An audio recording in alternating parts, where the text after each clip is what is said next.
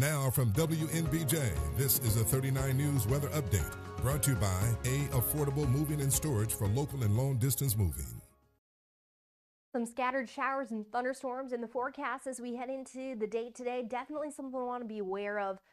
But also it is going to feel quite warm despite our temperatures cooling off for Friday. 89 degrees, that is our forecasted high, just a degree shy of average for this time of year. But those heat index values, they're going to be closer to those mid to upper 90s, nearing the triple digits. So feeling the heat again for Friday. We'll feel like it's 101 degrees in Savannah.